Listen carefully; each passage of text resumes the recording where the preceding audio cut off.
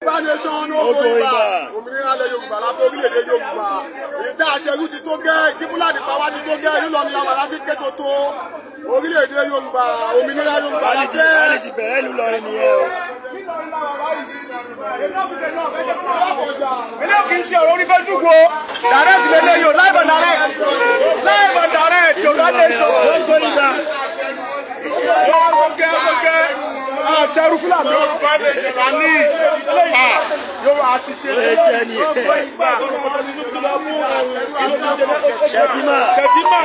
Ṣètìmá Fúlàní ni òun ló dẹ́gbọ́ kọ̀ọ̀rọ̀ àbúlé o. Òun ló dẹ́gbọ́ kọ̀ọ̀rọ̀ àbúlé o. Wọ́n lọ fi ṣe báyìí wọn. Wọ́n lọ fi ṣe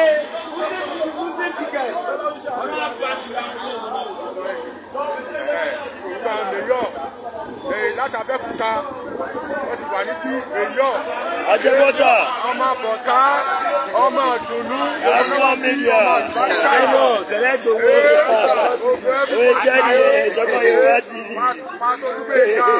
Ìlú Ìlọrin láwa yìí, ìlú Ìlọrin láwa yìí, pẹ̀lú Pásítọ̀ Gbénga, gallant coverage.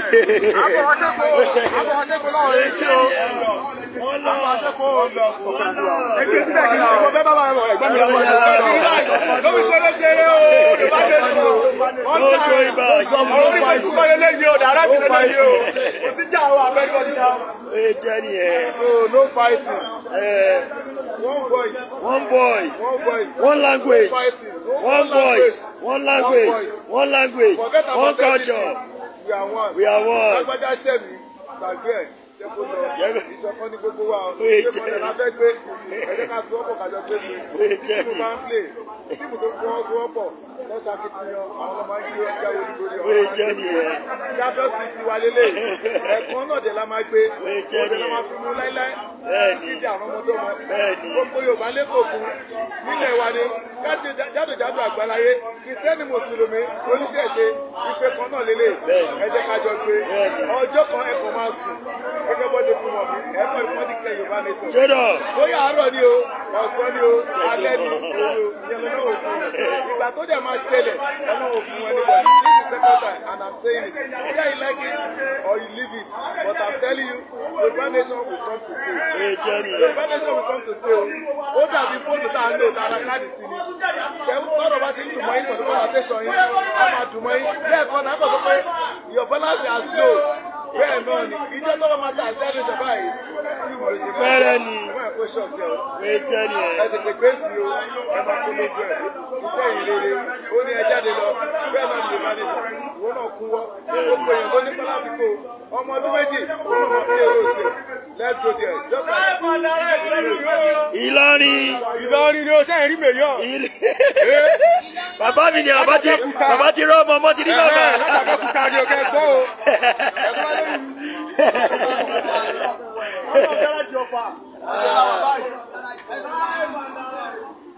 Live and direct.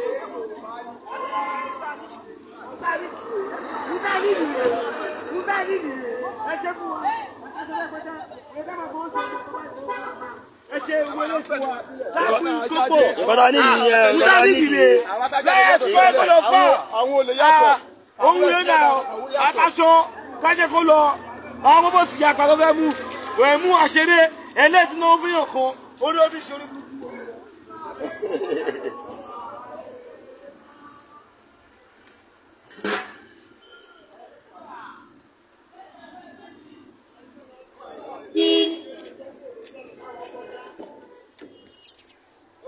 báwo ni National Media.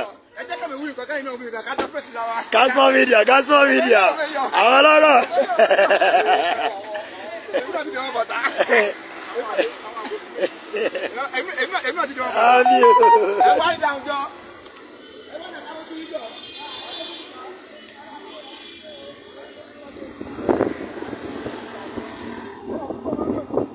Ọmọ bọ́tà gbogbo àwa ẹ jẹ́ kí n kóra mi náà mọ́ gbogbo àwa ta máa ń sọ wípé sífì máa mú ilẹ̀ Yorùbá bóyá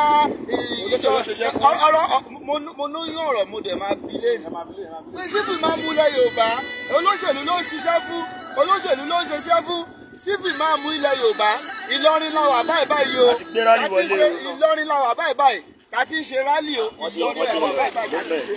ẹ jẹ́ má lo èsì ẹ má lo èsì.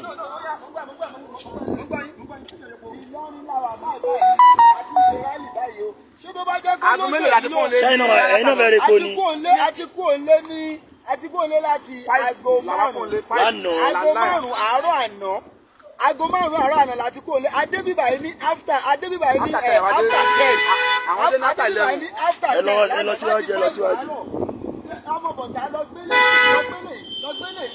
tá à ń gbé káàkiri láti aago márùn-ún tá a ti kú nílé lánàá adébíbà yìí ní aago mẹ́wàá sífì máa mú ilẹ̀ Yorùbá òṣìṣẹ́ fún olóṣèlú o sífì máa mú ilẹ̀ Yorùbá wọn ò ṣiṣẹ́ fún olóṣèlú o ilẹ̀ kí ìran Yorùbá bọ́ lóko ẹrú òun ni sífì máa mú ilẹ̀ Yorùbá eré ẹ̀ ni wọ́n ń sá káàkiri ní gbogbo ìgbà o ẹ ṣe gbogbo ẹ̀ ara létẹ̀ wọ́n wà.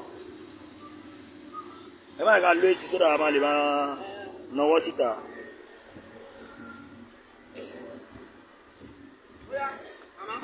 a wà ní rálì ni ìtorí ẹ̀ mo ṣe ń kọ̀ tiẹ̀ a wà ní rálì ni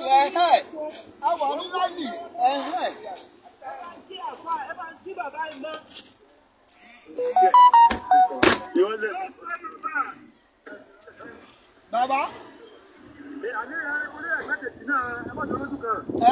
àmọ́ kó tegbo láìgbákejì àmọ́.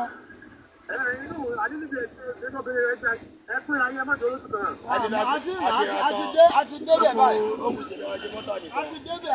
àti dọ́dọ̀ ẹ̀. ó yá 4,000 náà lọ kó fún mi 4,000.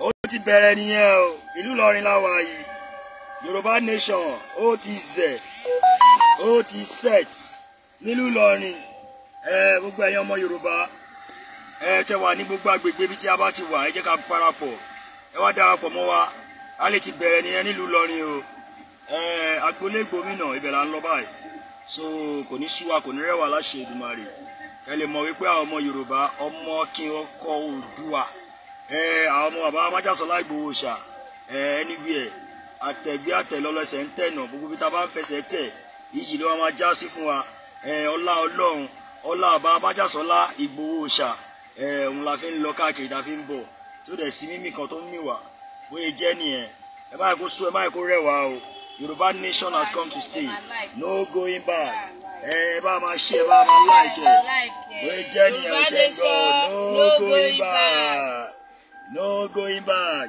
àwọn ti sẹ́yìn nìyẹn o àwọn ti sẹ́yìn tó kí ogun tábà ti parí ti Ìlọrin báyìí a tún lọ sí Ìṣẹ́yìn kí ogun ló tún kàn wá. bóyá jẹ́ nìyẹn.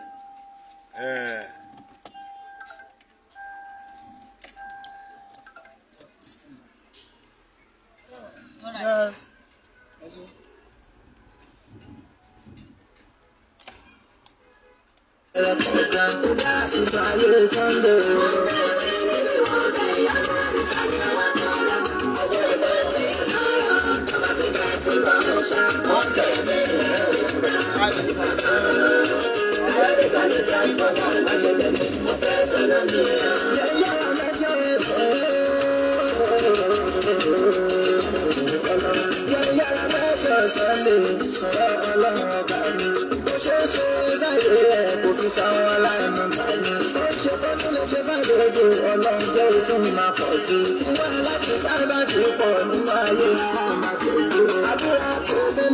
Yoruba Nation ti dúró no going back.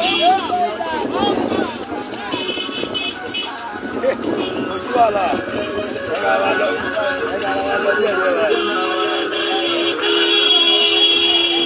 Orílẹ̀-èdè Yorùbá ti dúró orílẹ̀-èdè Yorùbá ti dúró no going back. Ìlú Ìlọrin la pè bí orílẹ̀-èdè Yorùbá Yoruba Nation Yoruba Nation. Yoruba Nation.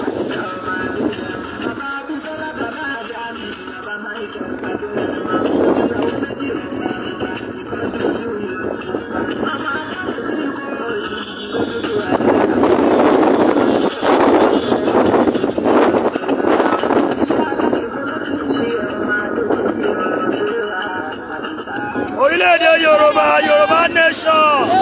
No going back. No going back. Ó ti dé, orílẹ̀-èdè Yorùbá ti dé, kò sí Nàìjíríà mọ́.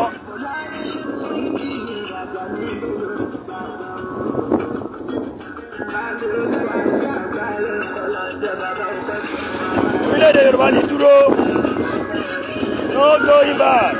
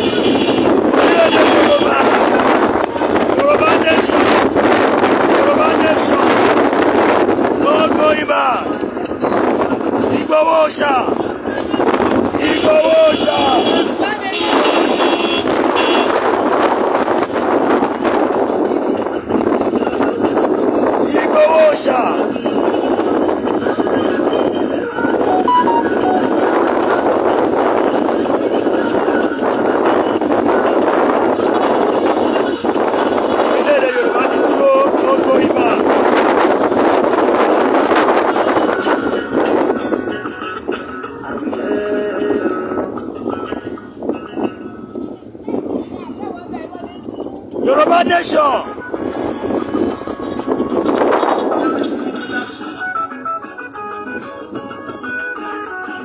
Orílẹ̀-èdè Yorùbá ti dúró, kò sí Nàìjíríà mọ́. Kò sí Nàìjíríà mọ́. Yoruba Nation. Yoruba Nation. Ó ti dúró, no going back. Yoruba Nation, no going back. Yoruba Nation, no going back. Yoruba Nation, no going back.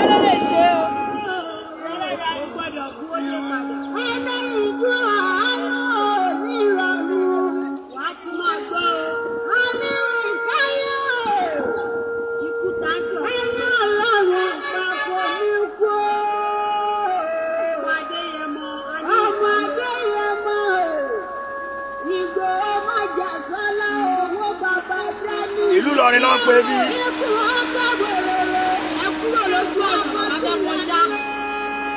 Ọmọ Yorùbá tàtà, ọmọ kọlẹ̀ Yorùbá rè é o. Gba ìwọ́rọ̀ láti ní kọlọkọlọ náà tó má jà lọ́rùn o. Bẹ́ẹ̀ni, mo ní kó gbọ́dọ̀ jẹ́, mo sì gbọ́dọ̀ tún dànù o. Àwọn kẹ́ni màmá ní àwọn wèrè. Bẹ́ẹ̀ni, ìgbòlúgi, asúnukọ̀lù, agbóyìnsọ̀yìn. Wọ́n ní ọ̀tá òní lẹ́yìn rẹ̀ bá mi sàmì ẹ̀mí àṣẹ Èdùmàrè. Wọ́n ní ìgbé òòṣà ọmọdé yẹn mọ́. Ajé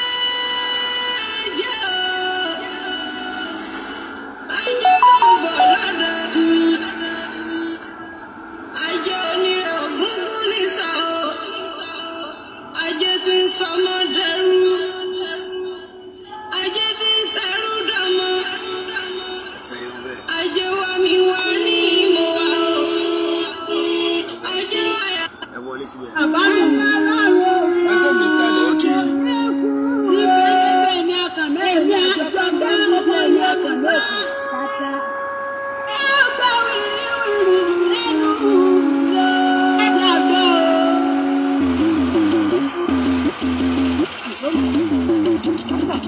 Yóò ní bẹ̀rẹ̀ tí yóò ní bẹ̀rẹ̀ tí. Ọmọdé ẹ̀gbọ́n yóò ní bẹ̀rẹ̀ tí tí ó.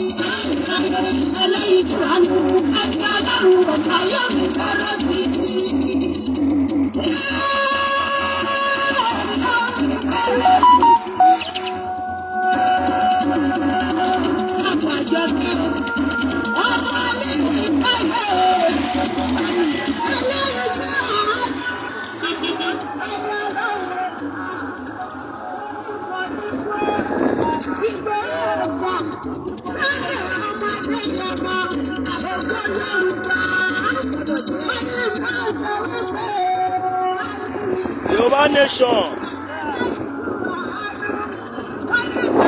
Yoruba Nation. Yoruba Nation. No going back. Yoruba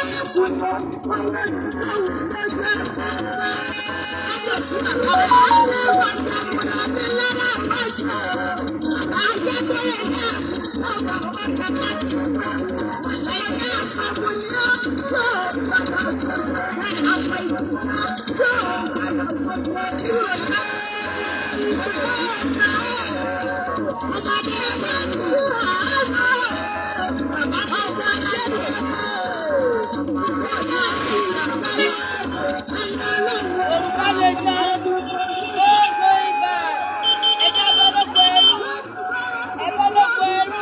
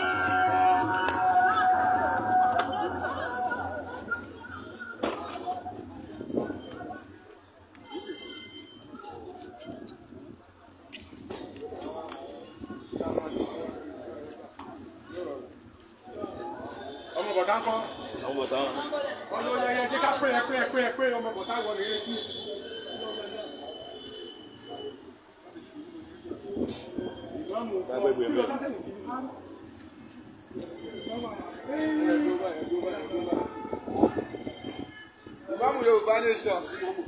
Ìmáàmù Yorùbá Nation àti ìmáàmù Mayor. Bàbá wa bá sọ́nà wà mí. Tẹ́jẹ́.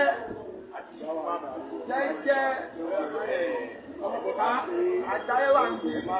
Ó ṣàlì káàtọ̀ pé káàtọ̀ ló gbé fún lọ́kùnrin. Nígbà tí gbé fún lọ́ba ìwọ́n ti bínú nìyẹn o.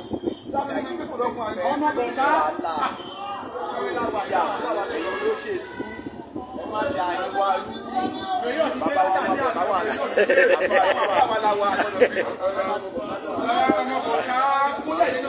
Ìjọba lẹ́yìn náà ni. Ìlú àwọn afáwà la wà nílọrin.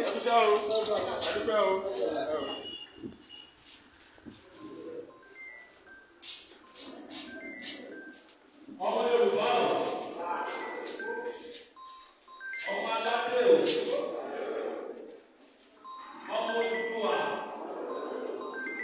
ọmọ Odùduwà tí máa ń pè lẹ́ẹ̀kan.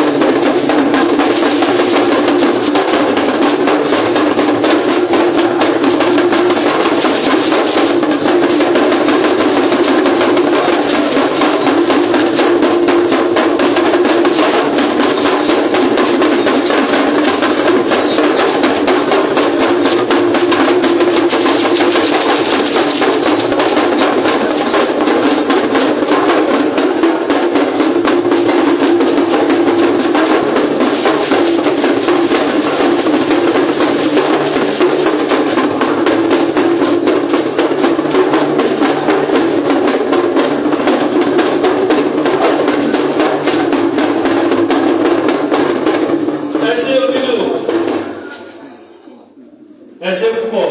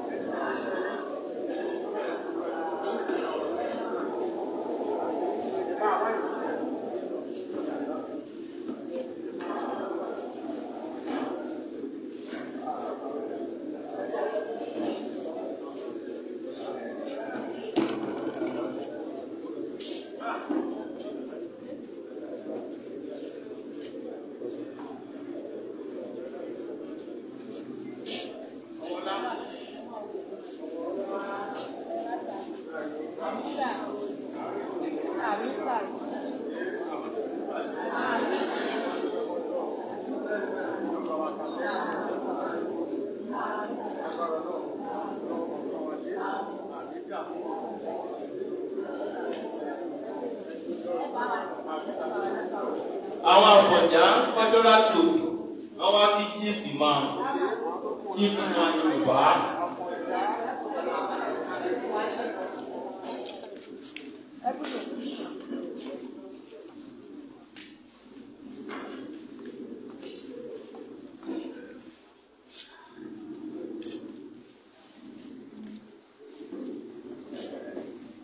Ní báyìí ìgbà táwọn pẹ̀tù lọ ẹ rí i pé a sì dádúró díẹ̀ ẹjọ́ àwa náà kọ́ tí ẹ mọ tó jẹ́ gẹ́rẹ́bìtì gẹ́rẹ́bìtì mọ tó jẹ́ tapẹ́pẹ́ awúgbélété àpọ̀jù ẹrù tí mọ́ lògbòlògbò ó wá wọlé bọ̀ wá àwa ní láti dúró díẹ̀ wọ́n ti wà níjòkó. Ọlọ́sọ wọn ti gbà wọn lọ́wọ́ ojú. Ojú àní ní mo lè fara gbà mọ́. Ẹ lágbè mi ò lóògùn mọ́ o. Ọkàn mi balẹ̀ dé pé mo wà níwájú chíìpù máa Yorùbá Ìlọrin Yorùbá land. Ṣèyí Abdulrahim àdúrà nígbà jíìpì máa Yorùbá Ìlọrin Yorùbá land. Ẹ bá mi fún wọn ní àtẹ́wọ́.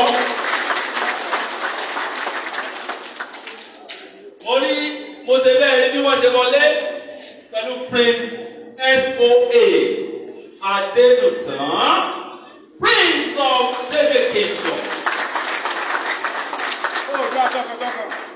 Àti gbogbo àwọn tí wọ́n kó wá tẹ́jọ wá bí. Ẹ bá mi fún gbogbo wọn láti rẹ̀. Ọmọ Yorùbá ọmọ Oòduà. Ọmọ Yorùbá. Ọmọ aládé náà la mọ̀ yìí sí.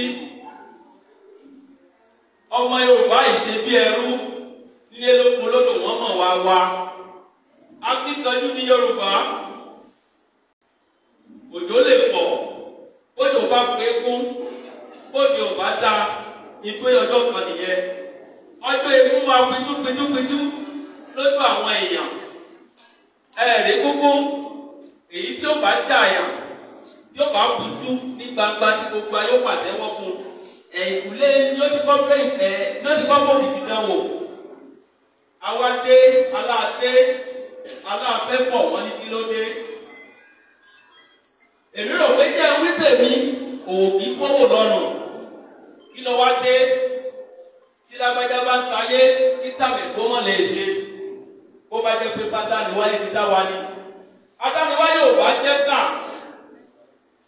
A ní káwọn nǹkan máa jayé àwọn nǹkan máa jìyà ọkọ̀ olúwa èkú ṣèkà o àwọn ènìyàn bí ẹbẹ̀ ogun lọ́tún ogun lósì wọ́n ní Yorùbá ò ní gòkè àgbà ẹ má jẹ́ ń tàn yín níṣojú ọlọ́dẹ eré á sì ṣe gẹ́rẹ́gẹ́rẹ́gẹ́rẹ́ eré àwọ̀kọ́ lọ níṣojú ọlọ́dẹ ẹ̀fọ̀n á gòkè àlọ́ níṣojú ẹlẹ́gbẹ́ àgbáwéré awáyé òwò méjì ṣara ọmọ Yorùbá ò tó wà ní Kwara bọ́tà fẹ́ bí wọ́n kọ̀ òkè àgùnlá àti kò yí ná àti tó bàbá àwọn onílé ìfẹ́ nìkan ní bàbá a ti tọ́ba a ò nílé pẹ́ nìkan lọ́ba a ti dòkè apáta pìtì. Ipa ọ̀tá kò ní ká wa, ilẹ̀ ò ní rí ìkóbò wá, òkú ò ní bò wá mọ́lẹ̀. Lọ́lá Olódùmarè ọba ògo. Ọmọ Yorùbá o, ọmọ Odùduwà. Bá a bá ti lójú yín, ọkàn sì balẹ̀ nítorí pé ẹ dúró wámúwámú. Ẹ dúró bí ológun, ẹ ṣe bí ọkùnrin, ẹlẹ́yìn gangan lọ́mọ Oòduà, ẹlẹ́yìn gangan lọ́mọ onílẹ̀. Kí ló wá dé? Wọ́n wá látòkèrè, wọ́n fẹ́ máa dàbí ìlú. Wọ́n ní ọ̀tọ̀ lẹ́rú, ọ̀tọ̀ lọ́mọ. Àsìkò náà wá rèé o, àwọn mẹ́rú yàtọ̀ fọ́mọ. Chief Ìmọ̀ Yorùbá, Ìlọrin Yorùbá land. Agbódò, ọkùnrin ogun. Mo lè fara gbàgbọ́n tó ń bẹ ní kọ̀rọ̀ yàrá. Tẹ́ ẹ démọ́lé, àsìkò rẹ̀ tẹ́ gbé kiri ọ̀hún jáde. Bí wọ́n bá rí lójú ogun, wọ́n mọ̀ pé fádà ni bàbá. Ẹgbẹ́ kí ni jẹ dájá ní ọ̀rọ̀. Bí wí bá ń wí, ó wí bá ń wò. Èèwọ̀ òrìṣà. Ilẹ̀ ò ní gbọ́ máa wá mi lẹ́sẹ̀. Ilẹ̀ ò ní gbọ́ máa sa lẹ́sẹ̀. Gajúgajú ò ní dèrò ẹni. Alákìkanjú ni yín, ẹ̀yin ò ní dèrò rárá. Ọwọ́ ayé ò ní tẹ̀ yín. Ipa ọ̀tá ò ní ká yín. Igbá ni wọ́n pa wọn kì í pàwo. Gbogbo tẹ́ ẹ bá dé. Ẹ máa yọ bí ọjọ́, ẹ máa là bí òòrùn. Ẹ ò ní jábọ́ rárá. Gbogbo lóyè tó ń bẹ ní Kwara, ọba tó ń bẹ ní Kwara, àsìkò náà rèé. Òmìnira ó kàn yín. A ò ní tẹ̀ wá rìn. A ò ní jábọ́. Ọmọ ọba sóhun gbọ́ òun mi dáadáa. Adébára Ẹ̀jẹ̀bà, mo ní sóhun gbọ́ òun mi dáadáa. Òkè tí akátá pìtì. Bàbá tó di ọ̀hún mú. Báńdì ìlú báńdì ilẹ̀ Yorùbá. Ògangan ni Jẹ́bà. Bí ìbá sì wé, Chief Ìmọ̀ Yorùbá, mo ní sẹ́ gbọ́ òun mi dáadáa. Ẹ bá mi sọ fún bàbá pé kíní kan ò ní ṣe bàbá. Òmìnir ò ní ní bàbá. Ikú ò ní pa bàbá. Àbóyè kóró ni. Àsọdúnmọ́dún láwọ àsọdúnmọ́dún. Àsosùmọ́sù láwọ àsọdúnmọ́dò. Pélékélé bá tan náà ọ̀nà àsìlà. Ọ̀nà rere àlà àsìtàn yìí. Kábíyèsí ìlú Ṣàó ọ̀rọ̀. Mo kí yín o. Ará iwájú ò ní dèrò ẹ̀yìn. A ò ní táwọ́ náà. Àjákì ìlú Ṣàó ó ṣe bà. Ajákìtìpá ìlú Ṣàó. Ọmọ Oníkòyí. Ajagun filafila lójú ogun. Ìbà àkọ́dá ayé ìbàṣẹ̀dá ayé. Ìbò Olúbíkí tó kọ́ jáwé. Ọ̀sẹ̀ ìbìkí tó kọ́ wagò. Ìbò ògún wọn gbọ́ ọmọ lọlé lọ́wọ́. Mo láwọn ní jábọ́. A ò ní dèrò ẹ̀yìn o. Mo ní rọ́ ni wọ́n pa Yorùbá ò lè parun. Èké ni wọ́n ṣe. Yorùbá ò lè parun. Jíjayé olóyè ìlú Jẹ́bà. Mo pè yín. Èké ni wọ́n ṣe. Mo ní Yorùbá ò lè parun. Ìsàlà tí Bámidélé. Èké ni wọ́n ṣe. Yorùbá ò lè parun. Àtẹ́lẹwọ́ labálà. A ò lẹ́ni tó wọ́. Irọ́ ni wọ́n pa. Yorùbá ò lè parun. Ladies and gentlemen, we are moving. Truly, we are moving. And why we are here is because of our press conference. This is Ipejo Oniroyin, organized by Yoruba Apapo, Kwara. That is Kwara Yoruba Forum. And today we are discussing security. We are discussing Nigeria restructuring. At the same time, we are talking about the fate of the Yoruba, especially the Yoruba in Kwara State. And this is why we are meeting today. Ladies and gentlemen, our powerful men of letters are here. I'm talking about our journalists who are here. Everything we do here, the success of that lies in your hand. If you want to make it a success, it lies in your hand. And otherwise, it lies in your hand. Let me recognize members of the press, they are present from different media houses. I want to introduce to you my brother, my father, Mr. Timi Olufemi Oni, from New Telegram. This is a round of applause for him. And from the Punch, let me introduce to you Mr. Tunde Oyekola. This is a round of applause for him. And my brother, from Tribune, Nigeria Tribune, Mr.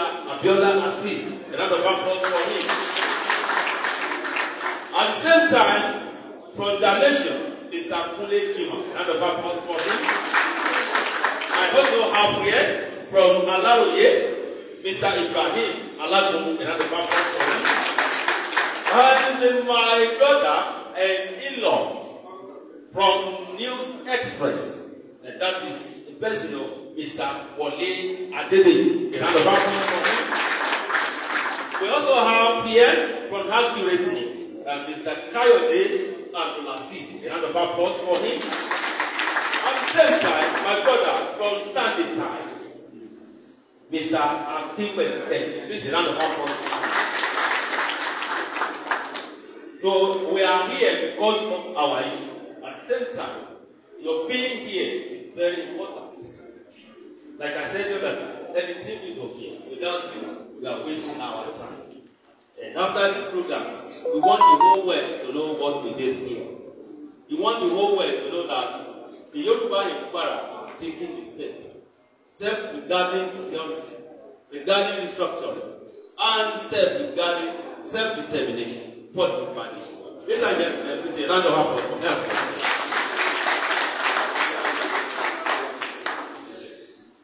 In that regard, we are moving to the press conference proper.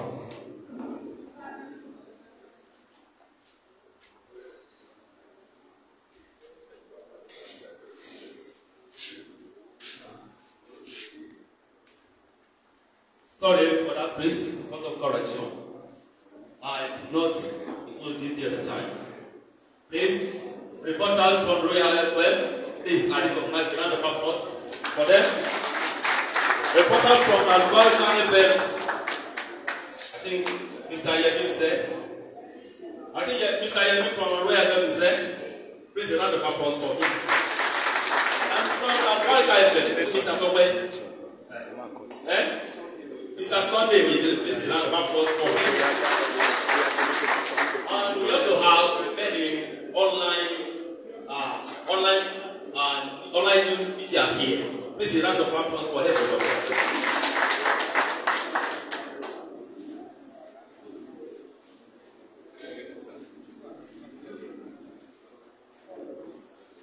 Now, it is time for the reading, presentation of the text for the press conference. And let me invite Tim Jaye Omotosho for reading the text for the press conference. Please, everybody, give time for us to listen and then to say. Gbogbo tá a ní ṣe látàárọ̀, àǹdára wọn lára yá. Gbogbo gangan lélẹ̀. Àpéjọ oníròyìn lápè lórí tó ń da Yorùbá láàmú, lórí ètò ààbò, lórí àdúgbò Nàìjíríà àti lórí òmìnira orílẹ̀-èdè Yorùbá. Ojú wo ni Yorùbá Kwara fi wò ó? Àkókò náà rí lẹ́nu gbọ́ bó ṣe ń lọ.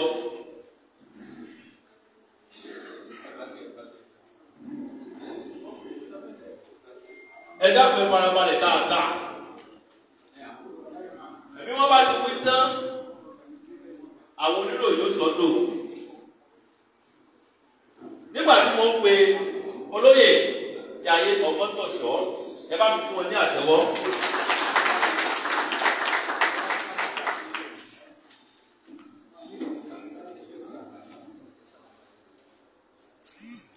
Sẹ́wọ̀n olóyè Jaiye ìṣolóyè lásán, olóyè àgbà ni wọ́n IG Esa of Jeba.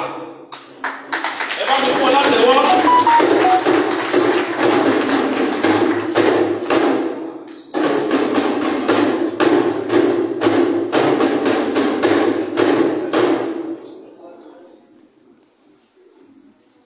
And the presenter of the harvest, Prince S.O. Adewoye, the coordinator for the groups. Assistant Comrade Yoruba Nation.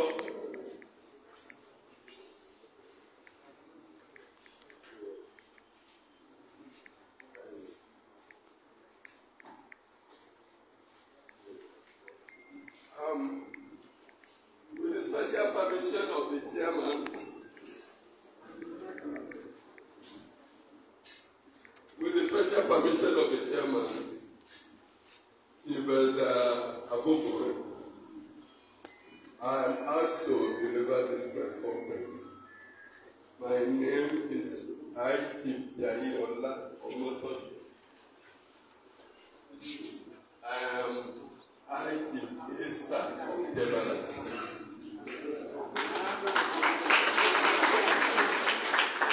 And a member of our military regional group. I thank all our pressmen who have been patiently waiting for us all this while. We are sorry for keeping you waiting. It is one of those things. It's all in the sacrifice for the Yoruba Nation. You are most welcome. I recognize all the groups here present.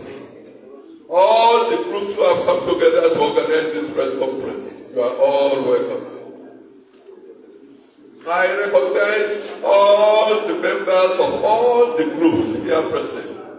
You are all welcome. You want you. I read. Every human situation has its roots in the past. The past survives into the present. The present is indeed the past undergoing modifications. Therefore, a purely contemporary view of the Nigerian socio-political barrier saw some part of Yoruba race being merged with the Republic of Benin as a French territory. The result is the eternal separation and division of different empires, such as Oyo Empire, Benin Empire, and the Fulani Empire.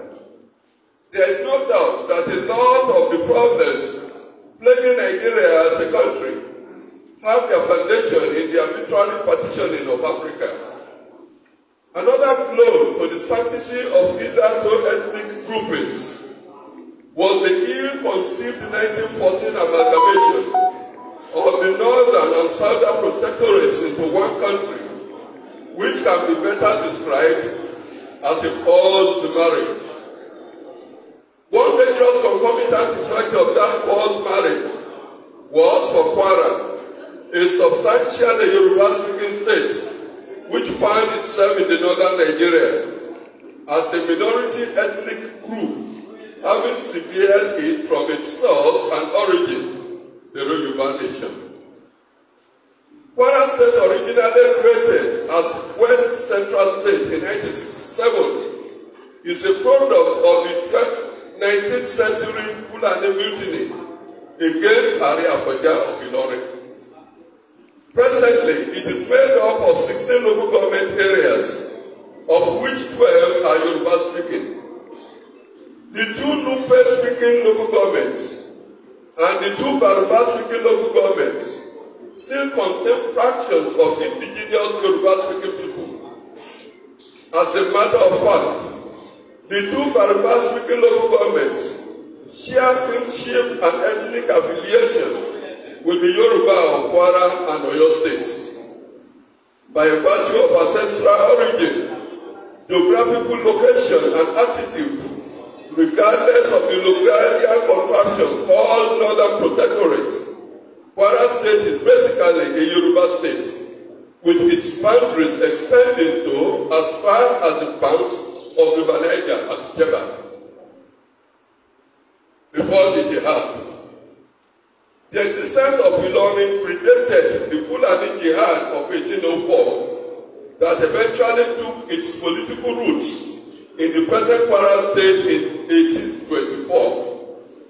Indeed, Ilorin was founded in about 1695 by Ilorin, and it was by then a settlement of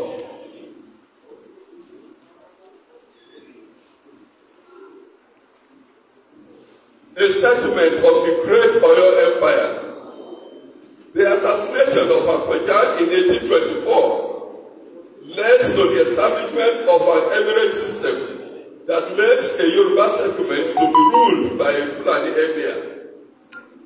According to Reverend Samuel Johnson in his book, The History of the Yorubas, 1921, quote, before Abdulsalam, the first emir of Ilorin, there has been Ilorin, the acknowledged founder of Ilorin, Asin, Alupe, and Apanja as the traditional rulers of the community. End of quote.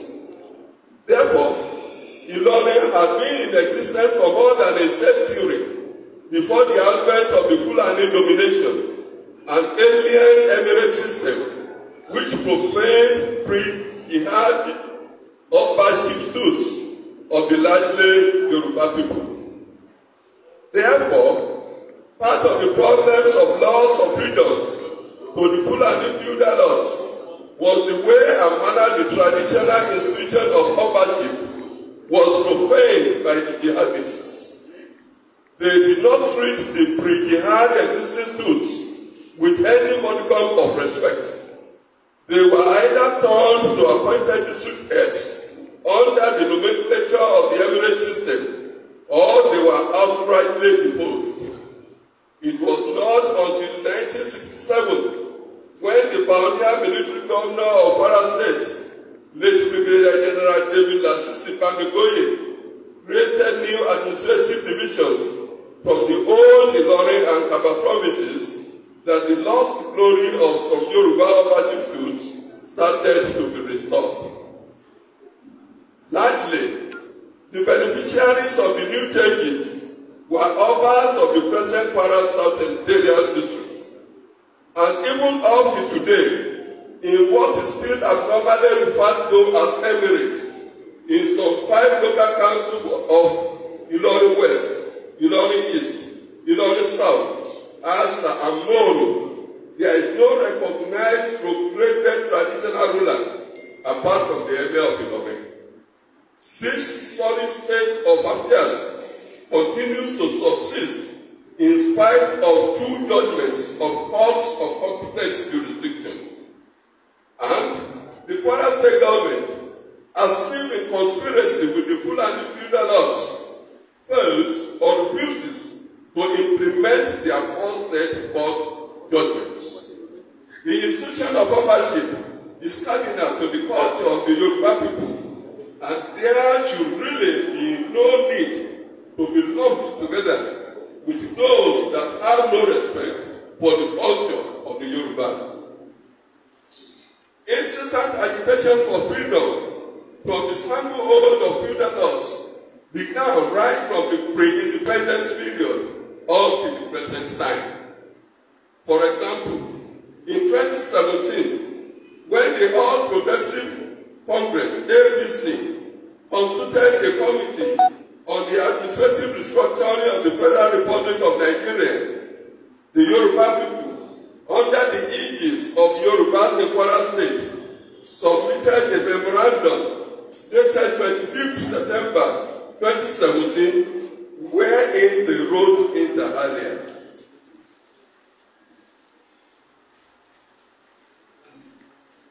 Quote, we, the people of the 12 LGAs of Asa, Moro, Ekiti, Ifeanyi, Irepodo, Okero, Isin, Ofa, Oyu, Ilorin West, Ilorin South, Ilorin East, are predominantly of Yoruba extraction.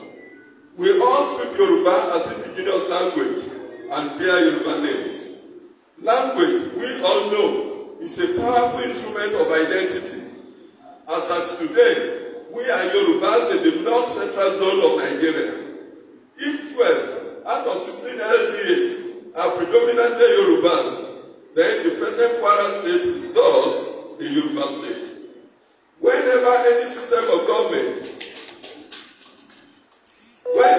system of government is in place anywhere in the world, and there is an abuse of system leading to subversion, imposition of policy, there is usually the fear of the disadvantaged, and this fear leads to agitations.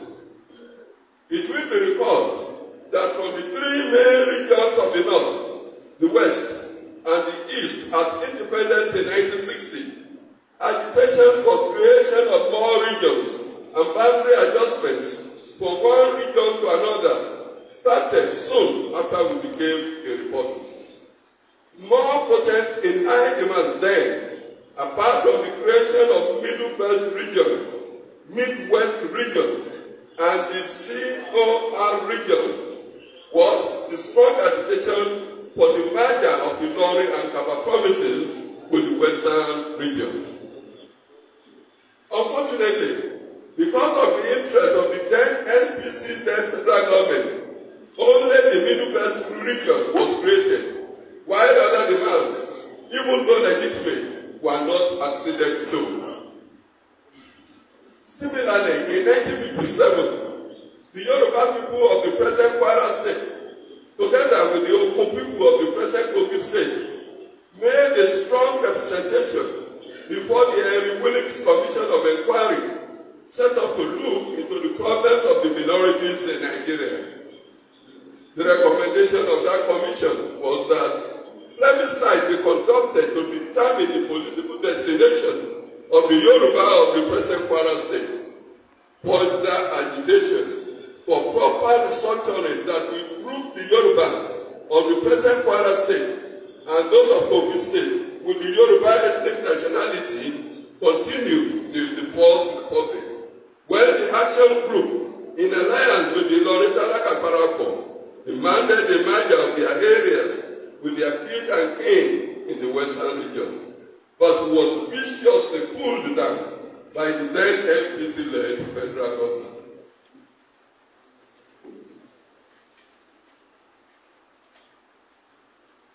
This agitation for restructuring was reignited by Kwara Yoruba in the 2014 National Conference, demanding a merger with their king and king in the Southwest geopolitical zone.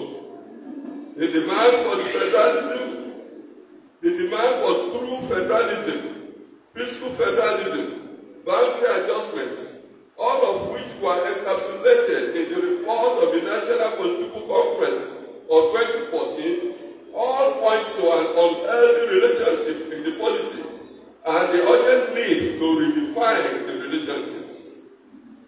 Unfortunately, since the advent of the Muhammadu Buhari-led federal government, the words and body language of the administration never assured anyone that the recommendations of the National Conference will be implemented. This is in the face of glaring deficiencies in 1999 Constitution, which was skewed in favor of a particular section of the country. This is also in the face of glaring lopsidedness in every aspect of our polity. A few examples will suffice. 1. Our national educational policy has arrested the speedy growth of Southerners for Northerners to catch up. The admission policy into federal unity colleges is a ready example. 2. The appointment of the heads of all security agencies from just one section of the country is another. 3.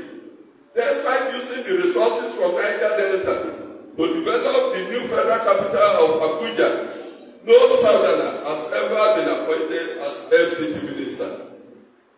4. The criterion of using landmass, empty desert, as a factor for revenue sharing and creation of federating units is only done in Nigeria.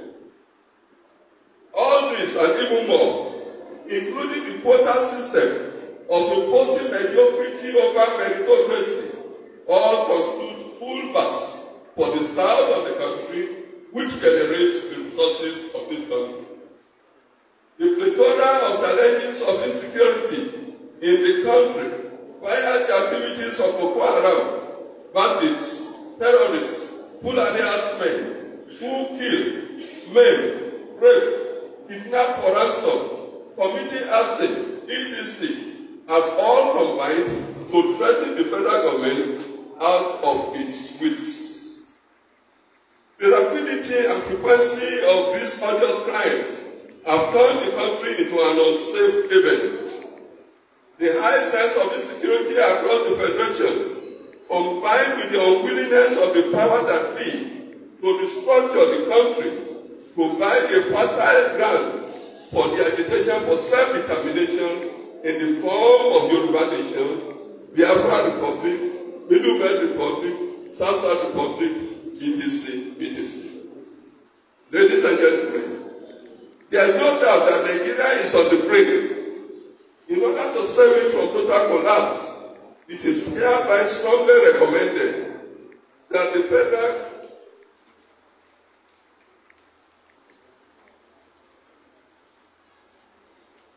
federal government should urgently implement the recommendations of the 2014 National Conference by returning Nigeria to true federalism as negotiated and agreed to by our founding fathers.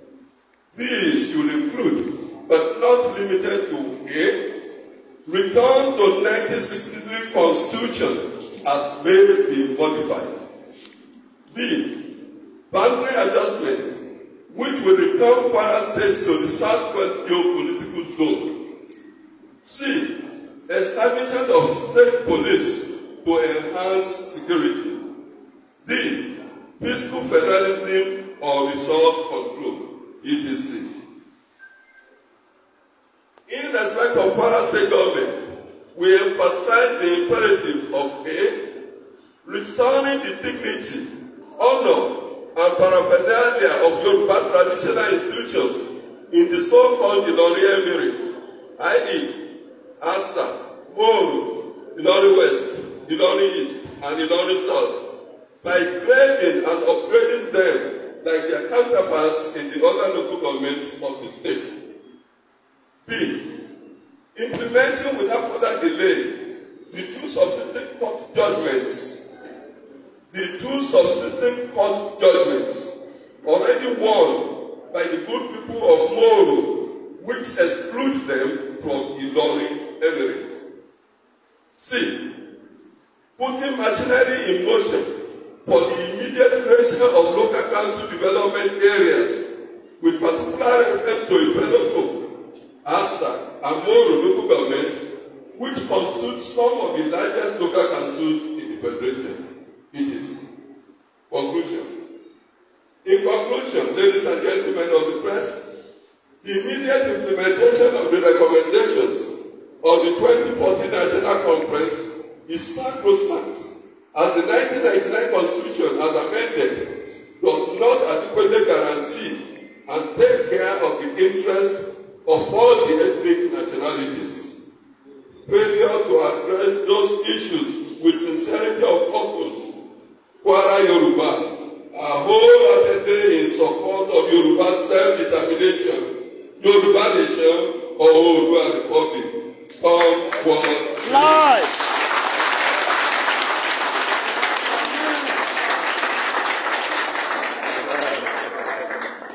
God bless you all for listening. God bless Yoruba Nation. God bless Yoruba Nation. Ladies and gentlemen, I think everybody has listened to the man who spoke to power that day. You have listened to the man who spoke to destroy the health system in Kwara State. You have listened to the man who spoke against the oligarchy that is toying with the Yoruba Nation. Ladies and gentlemen, this is time for us to reflect. And now, it is left to the journalists here present. If there is any area which is not clear to you, ladies and gentlemen, members of the press, this is the time for you to ask questions from the presenter of the paper. Chief Jaiye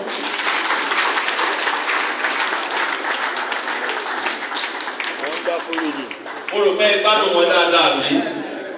Ẹ̀yin oníròyìn. Wonderful reading. Ibi tó bá sókun kò sí yín níbẹ̀, àsìkò ní fi láti béèrè. Wọ́n ti lọ, wọ́n ti bọ̀. Ìdánkò lọ́nà. Ladies and gentlemen, please. Sir. Okay, my brother and in-law. My brother from Nigerian Express. Mr. Wale Adedeji. Please, a round of applause for him. Thank you. Once again, my name is Wale Adedeji. Right from the Nigerian Express. Yes, this agitation has been on for quite a while. But it is also on record that why this agitation comes up strongly as it is, it's like some people within this same section will always come out to say they're not in support. I don't know how much you are taking care of this. Now I want to go to page 5, where you were asking, among others, that there's a boundary adjustment in Nigeria which will turn Kwara State to the southwest geopolitical zone. Bear in mind that also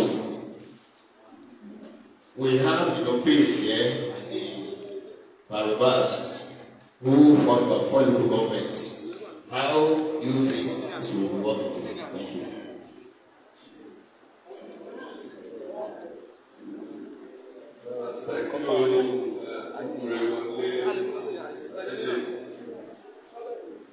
In any agitation in the world, you cannot score 100% followers. What matters is for you to have substantial followers. In Yoruba program, àwọn àgbà máa ń sọ pé èèyàn púpọ̀ ló gbèlú, pé èèyàn díẹ̀ ló ṣe.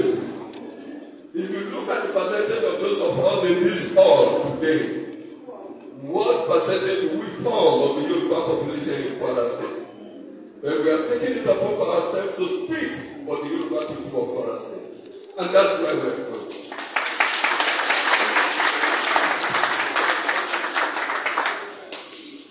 Mr. From the point, my brother, a round of applause for him, sir. Good afternoon, sir. People are there, all those who are in this also, and today we call up.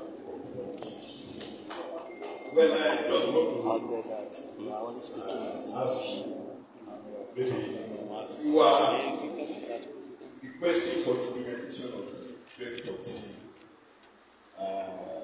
Apapo, and at the same time, you are saying that you are supporting the Yoruba Nation. Does it mean that if the government tries to implement the 2014 Apapo report, your agitation will not be that's Yoruba Nation agitation? It is something that the implementation of 2014 Apapo will be with that implementation, so agitation for the ethnic nationality all for independence.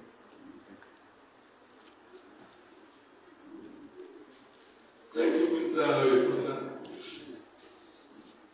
If you follow the descending trend of that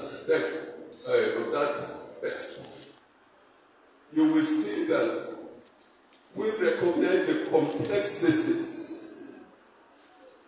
which have been generated in the past, not by this administration, but by their predecessors. And without any hope by this administration to resolve those complexities.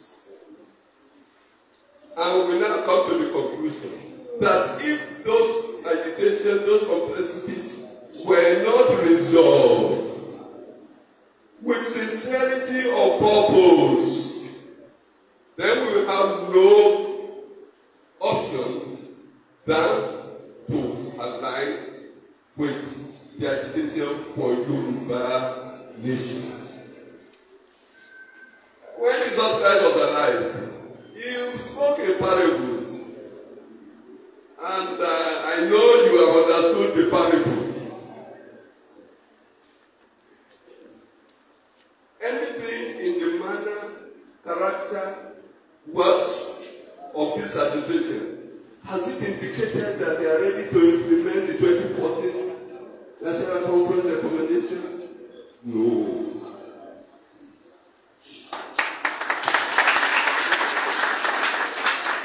I think it's now getting tough. Now that we are speaking in parables, I think you are not asking the parabolic question again.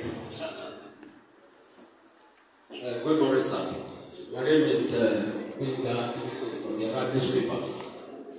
I have two questions, not three. The first question I want to ask is that during your speech, you demanded for a return to 1963 Constitution. 1963 Constitution recognized Nigeria was under a parliamentary system of government, and Nigeria was under a regionalism, practice regional government. The question I want to ask is that how viable and practicable is it for states today, or how many states will be willing to go back to the old region? I want to address that. The other question is Yoruba nationalism that is growing like wildfire. I want to ask if it is limited to only cultural nationalism or to extend to self-determination.